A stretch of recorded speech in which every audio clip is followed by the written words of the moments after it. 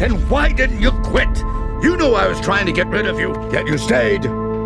I stayed because every time you threw a brick at my head or said I smelled, it hurt. But it could never hurt more than it did every day of my life just being me. I stayed because I thought if anyone could change me, could make me not me, it was you. Look, it's the Dragon Warrior. They totally hate me. Totally. How's Shifu ever gonna turn me into the Dragon Warrior? The Dragon Warrior! You're just a big, fat panda!